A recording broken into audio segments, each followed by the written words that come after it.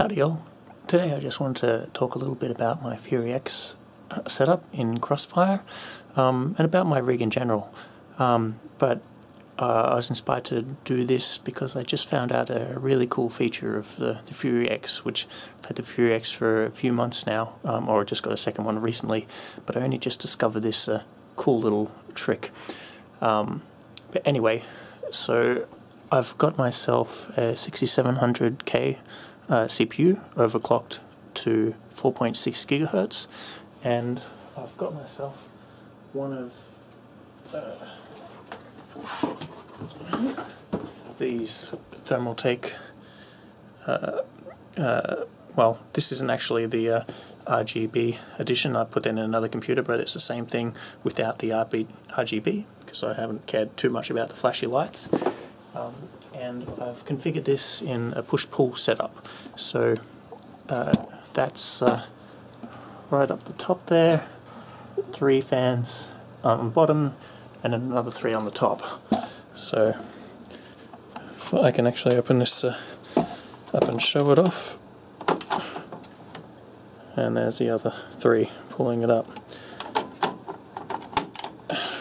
Oop. Alright, so I've got, as you see, the 2 Fury X. I've got push-pull configuration for both of those radiators as well, and unfortunately I don't have matching fans, so I've just got a spare one with a yellow LED from another build. I intend to replace that with a Fantex one, same as the one up the top there, so they're both white as far as the outside aesthetics go and match, and this is all using, it's got this transparent cover, so everything here is visible anyway. So the thing I wanted to show off about, well, I'll talk a bit about the Fury X, why I like the dual 2 Fury X setup.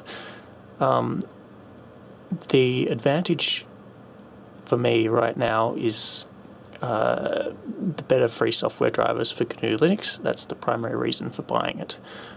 If you are happy to run Mesa compiled from Git, you can get really fast free software drivers that work great with these cards. The only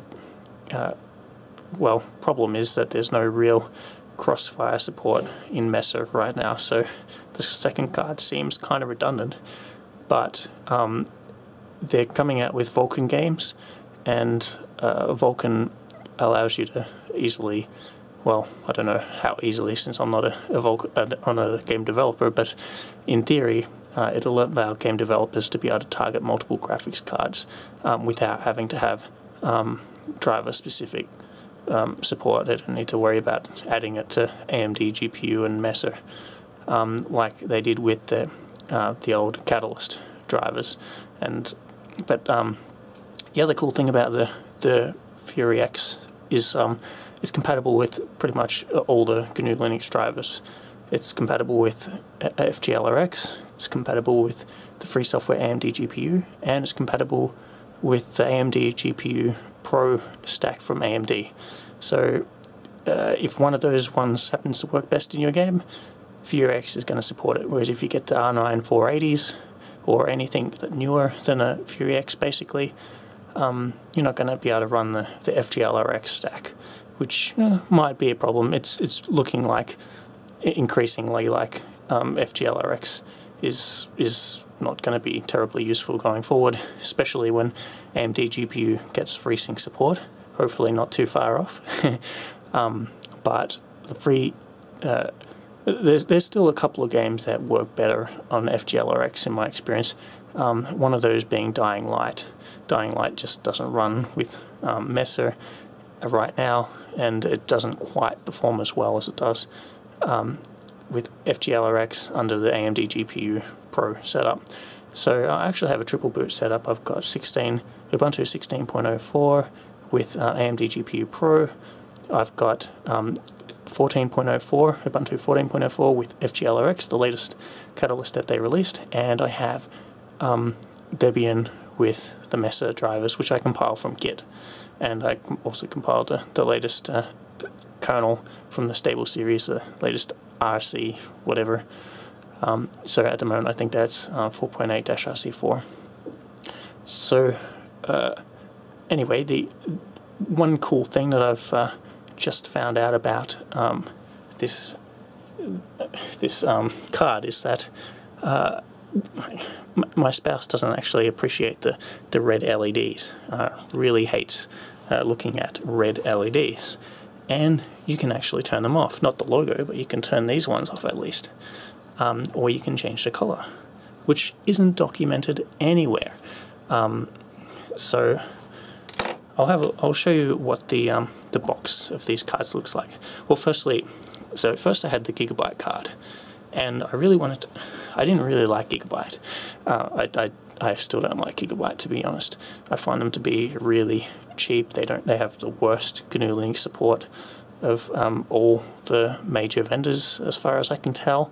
But they were also the cheapest in this particular instance. So, and that was back a few months ago. Now, the second card I've got here is an Asus, and the Asus one was pretty cheap. It dropped so much that I thought, well, I'd be crazy not to get a second one while they're still in the market, because I don't think these cards are going to be around too much longer, since AMD is gearing up for their next generation high-end graphics cards, whatever comes out. Like the 480 was the mid-range, then they're going to release the high-end stuff on the same architecture, probably with HBM like these graphics cards have. So when that comes out, there'll really be no reason to keep the Fury X on the shelves, I imagine. But anyway, I'll show you the second card was so cheap that I just figured I might as well get the second one, and they looked like in the pictures that they would match. Now this is actually just a sticker Gigabyte's put on here. I can peel that off, and I probably will peel that off eventually, so they aesthetically they look similar. The only real difference between the two cards is the location of the stickers and where they've put the stickers. If we have a look at the Gigabyte card, you can't very well see it here, but there is no sticker on that fan at all. It just looks bare, and it looks quite weird actually without the stickers, especially when it's not spinning. If we have a look at the one down here, it's kind of hard to see, but I think the camera's catching it. You can see the Asus logo on that particular fan. So they don't quite match, but they look close enough, and this is because AMD has basically just sold the cards as is. They teamed up with Cooler Master to make the radiator and the liquid cooling setup, and then that all went straight to the companies like Gigabyte and Asus, who just basically threw it in a box, supported the card and on their websites and such, and sent them out to customers. So let's have a look at the difference in boxes.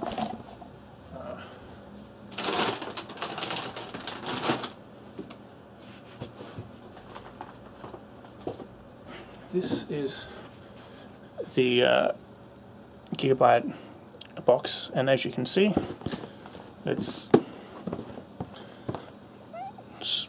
pretty much what you would expect, but it's a very big box. When we open it up,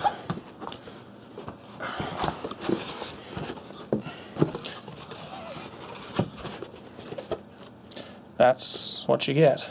So it's got some screws for mounting the radiator, anti-static bag, that's where all the tubes went, and then here's where your radiator would go. And they've thrown in a CD, a warranty card, a quick guide, which really is quite generic, and that's all you get. It looks very bare bones. Now, if we compare that to the Asus box, this looks far more aesthetically pleasing to me. It's even got a little carry handle on the top, making it much easier to hold, because it's, as I said, it's not exactly a small box. Everything about the box looks a bit nicer, but anyway, it's what's in the box that counts, right? So same sort of foam setup, except I'm just going to move the camera a bit here. We've got an extra slot here, and then in there, this thing was go in there. So this contains speed me up, speed setup, just some documentation, CDs. It came with a little card, which included a code for warships, some warship game which I'm not really interested in, some MMORPG. Some extra cabling in case you need to have an old style power supply that doesn't have the cables, and the mounting screws as well. So everything about the Asus looks a little bit nicer. And I did buy the Asus a few months later, but it was much cheaper when I brought it. Now all these cards have, well, actually I can't seem to find the Gigabyte for sale anymore. So it seems like Asus is, well, probably the only one that's readily available, or at least at the cheap price points, which is I forgot the exact price, but the price is basically almost half of what a 1080 costs. For I think it was about $30 more, or something thereabouts. You can get 2 Fury X's instead of a 1080, which just seems crazy in my opinion, because if you have a look at some benchmarks like Ashes of the Singularity, these Fury X cards are really pretty good. They're like second only to 1080. They're beating like 1070s and stuff in some benchmarks. In other benchmarks they don't perform very good. Of course, Ashes of the Singularity, that's one of the ones they perform much better in, but a lot of games they'll favour AMD, or they'll favour NVIDIA. So obviously some cards are just going to really suck. Some games are really going to suck on this, but you know, nothing's going to be so bad as obviously these cards are far better than an RX 480, and that's like the latest card. All the games have to support at least that, so it's not going to be a problem for any of the games on the market right now, even if it was really poorly supported. Anyway, back to the LEDs. Now, I've got a little bicycle light, which is very helpful in this dark environment here, but actually I'll see if I can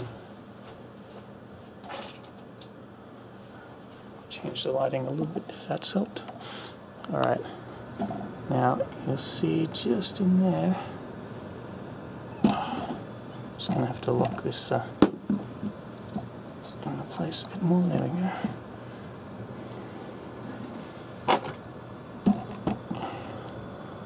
It's kind of hard to get the camera in here and the LED and the screwdriver all at the same time, but I'll do my best.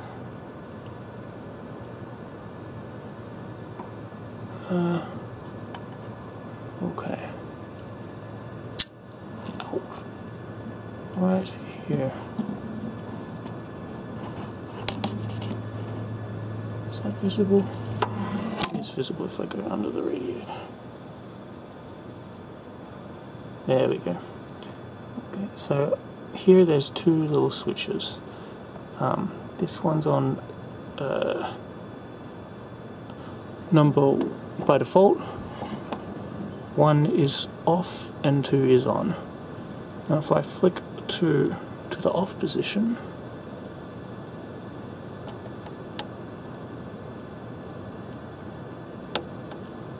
and there we go. We can't adjust the LEDs here, but the LEDs here are now switched off.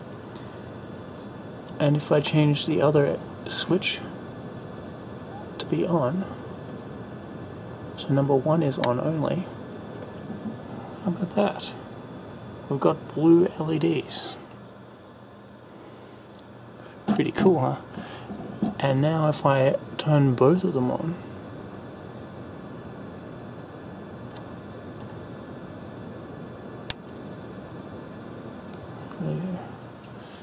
it's kind of got a purple taint to it. It still looks more blue than purple to me, but it's definitely got a bit of red, and it looks like blue and red together, so yeah, slightly purplish. Maybe it'll look more purple at night. I literally only found out about this a few minutes ago and I just had to show it off. But back to red for me, because everything else in my case is red. Even the case itself is red. So that's pretty cool. Now one of the issues with the AMD GPU and AMD GPU Pro drivers is that it doesn't have support for, like, normally these LEDs, they will like only have one when it's not being used much, and they'll spin up to full when it's under max power, when it's fully being utilized. And I can show that off here. If I just reboot my computer, which is currently in Debian right now. Oh, that's one of the issues with this kernel that I'm using. AMD GPU does seem to have some issues. Sometimes it will just crash when shutting down. I'm hoping they'll fix that soon. There's a bug open on freedesktop.org, so they know about it, they're working on it. Anyway, it's booting, it's into the BIOS right now.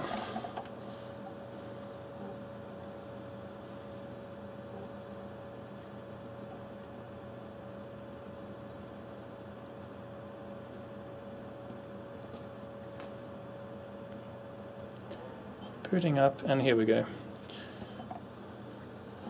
So the computer's just booted. See, one card's basically not doing anything, so it's just green and the LED's turned off. The other card's on. And when I log in,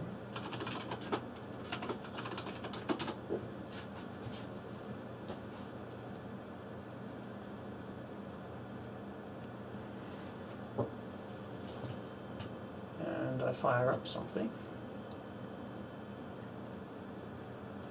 like Far Cry Primal.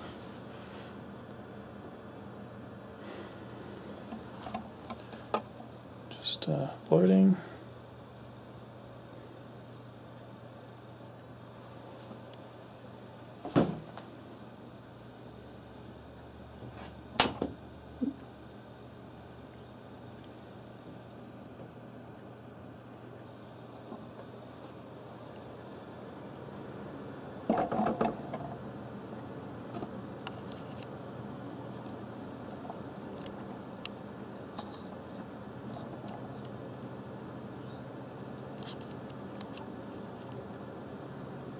Alright, the game is just starting up.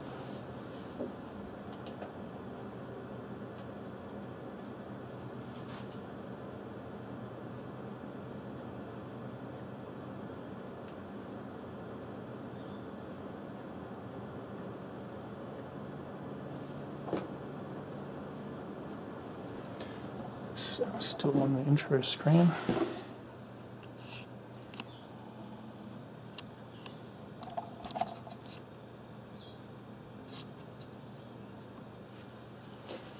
And if I go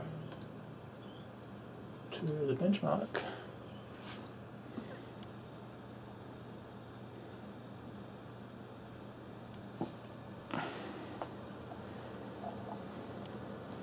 And there we go.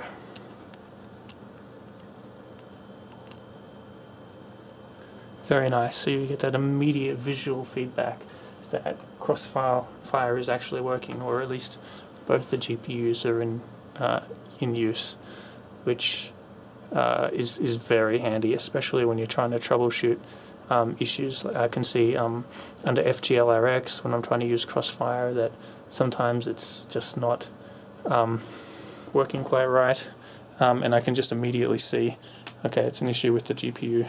It's not using the other card. And yeah, it's all looking pretty neat.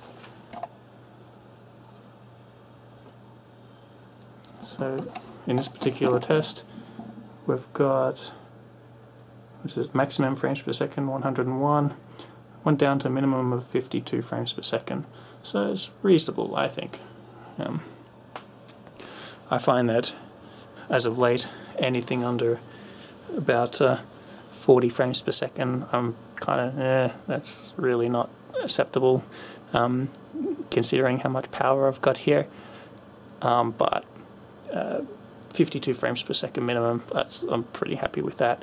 I've got a FreeSync monitor as well, so there's no tearing or anything. Everything's working quite nicely here. Under Windows, I'm hoping that we'll get similar performance and similar advantages under GNU Linux soon, when we've got, again, FreeSync supported under AMD GPU. Shouldn't be too far away, hopefully sometime early 2017. And the other thing is Vulkan support. Vulkan in more games. We've got games like the Talos Principle right now, which are trying to work with Vulkan. They don't seem to really support multiple GPUs at the moment. I've tested it. It didn't seem to make much of a difference. I can see the second graphics card's not doing anything, and you can immediately see that here. But unfortunately, well, it's still early days. It still says it's in beta, so we'll just have to wait and see how that plays out. Even under Windows, some games won't take advantage of these dual GPUs. If I have a look at Doom, for example, even when I selected Vulkan instead of OpenGL, it still won't use the second graphics card, which is quite a shame. But as you can see, games like Far Cry work beautifully. So yeah, that's a little bit about my setup. I haven't overclocked these cards yet. I don't know if I've got the need to yet, but I'm sure maybe a year down the track, or a couple of years down the track, when this is starting to get a bit long in the tooth, then I'll definitely look to overclock and squeeze a little bit more performance out of it. Right now, I just don't need to worry about risking shortening the life of it just for a little bit extra. CPU, I'm not too worried about. I've never had the CPU die, and as you can see, I've got incredible cooling on it. You can actually see, perhaps, right underneath the temperature of my CPU. So again, overclocked to 4.6 gigahertz, and I'm running Far Cry. The benchmark tool is still open, and that's only running at, well, just around 40 degrees. So given that's about as far as it's ever getting pushed, I'm pretty happy with that. And it's already past winter, so yeah, it'll obviously get a little bit hotter in summer, but yeah, it's well within safety limits. So I'm yeah, very, very impressed. So about this whole setup, that's really the only issue, is getting Vulkan support with the second graphics card. That's just not there yet. Hopefully it will be really soon. The only other issue I have with this is, as I pointed out in another video, the issue with the MSI UEFI not supporting booting into Refined properly. Another issue is lack of USB ports. There's just, well, let's see, we've got two up the top for the keyboard and mouse, and then, oops, gotta put that in there. and then we've got another 4 ports here, but the 4 ports are, well, one of them is one of those new Type-C connectors, and I've got nothing Type-C. And the other ports you see there are mostly, there's one other USB port I can use, and the rest are just for display ports or HDMI ports for the integrated graphics. They take up a lot of the room. There is some ports at the top of the case. That's all hooked up, but it's definitely not as convenient to get to as the back of my case, considering where I've positioned everything. What else? Oh yeah, the front of the case requires it. This is the Fantex.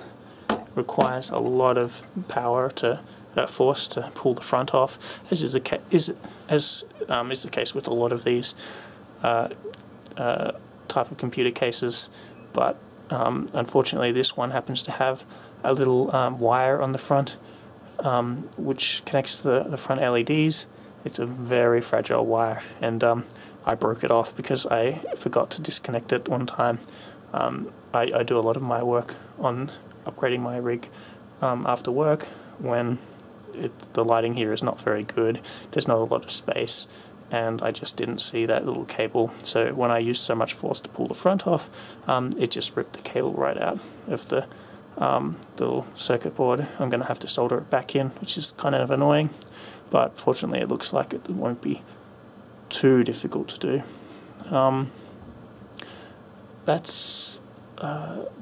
I also used to have additional fans down the bottom of the case, here and there, but since this radiator is so low to the ground, it won't fit the other way. Those fans no longer fit in that location, so I had to take all those out, which is a little unfortunate, but that's a minor detail really. A bigger problem probably is I've got so much room for hard drives in this case, but so few connectors to actually hook them up with. I'm not sure if you can see in the back here, but there's room. There's, I think, 6 serial ATA connectors here. But I can't use any more. I can't use all of them. I've got one on optical drive. I've got 2 2.5-inch SSDs at the back, and I've got one 3.5-inch 6 terabyte where I keep the bulk of my games, just because I've got so many games. But I also have 2 M.2 drives, one with running Windows, one running Debian, and it just doesn't leave any room for anything else that I might want to experiment with, because even though I've got a couple serial ATA ports free, the M.2 drives basically disable those. You can't have serial ATA or you basically can't use those ports as well as M.2, which is quite a shame. Now I could have went with the X99 platform, and I would have got a lot more I/O ports, and that was very tempting, but ultimately I wanted this to be for games, and I wanted the quickest clock speeds, since I know most games won't utilize all the cores. I was a little concerned that by going with the Z170 platform, since this is the MSI Z170A Gaming M7, that having to run these cards at 8x PCI Express might represent a bottleneck. Some argue that it does. I haven't noticed that. On the games that do support Crossfire, I've noticed a significant increase, not double, but in Far Cry, for example, I was getting on average about, I think, around 52 frames per second, and now that's my minimum frames per second. Now I'm getting on average about 83 frames per second.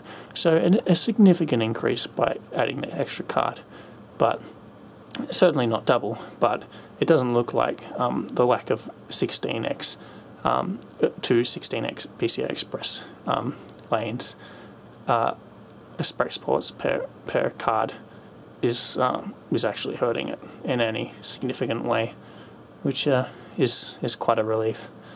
So I think that's all I wanted to say. Just really wanted to show off the LEDs. Now there is the extra switch here, which is supposed to be, as I understand it, for the BIOS in these particular cards. So you've got a dual BIOS setup. I had no idea that was a thing when I got these cards.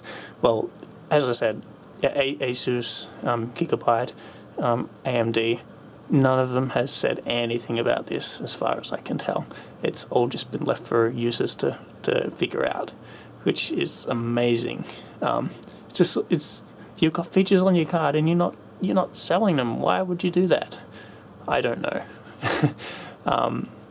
Anyway, so if you've got if you're tossing up between a 1080 or two Fury X's, well, I think in my opinion, especially if you're running GNU Linux, you've got to get the two Fury X's. But of course, a lot of people won't have the room in their case for two radiators like I do. If you want something smaller, anything smaller than this case, you're going to be really struggling to fit that in, unless you put the radiators at the front of the case, but then you're blowing in all the hot air over your motherboard, which you really don't want to do if you can help it. I actually think that this whole setup with the two radiators like that, well, the three really, I think it looks beautiful, but my spouse thinks it looks really ugly, so I guess it's all a matter of taste. But if you're somebody who doesn't like that setup, or you don't want to have to deal with all that, then obviously a 1080 is going to be a little bit easier. But on the flip side, one of the nice things about these cards is they're so short compared to most cards out there. I think we're looking at, my spouse was looking at the 1070 Mini, which is a Gigabyte card, and it's supposed to be really short in length, as the name implies, but I don't think it was much different to a Fury X, minus the radiator, obviously.